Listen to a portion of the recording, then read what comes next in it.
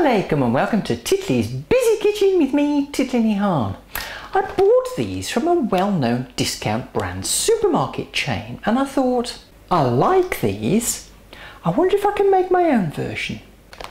Ingredients: diphosphates, cranberry powder, hydrogenated bison fat, soya substitute, milk powder. So to make these cookies I've got 125 grams of butter cut into little pieces, 125 grams of sugar, I'm using a mixture of brown sugars, 125 grams of rolled oats, 100 grams of plain flour, 100 grams of dried cranberries, 75 grams of white chocolate chips, an egg, 1 teaspoon of baking powder, 1/4 teaspoon of salt and 1/4 teaspoon of vanilla flavouring.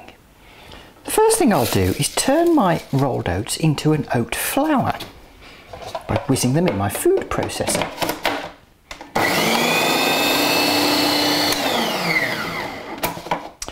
Ooh, that's well whizzed. Now cream together the butter and the sugar. When it's all nicely creamed, stupid second frozen, add in the egg. Pick out any bits of shell and beat. When it's nicely mixed, add in the salt, baking powder and vanilla flavouring and beat that in too.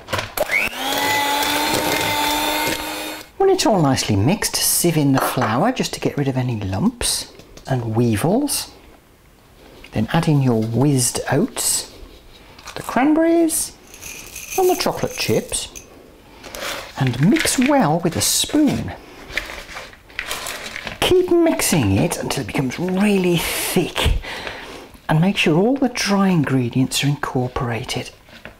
Lovely. I'll now use my 1/4 cup measure to measure out the cookies.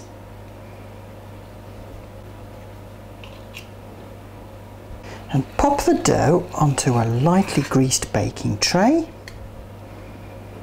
Then just press the dough down until it's about 1/2 inch or just over 1 centimetre thick. Now I'll bake these at 180 fan oven, 200 normal oven for about 12 minutes. Now I'll leave them for 10 minutes before I try and get them off the tray. I like these. And I like these. Here Fido, come on boy, go and get your biscuits. Titli, like brands you've never heard of, only better.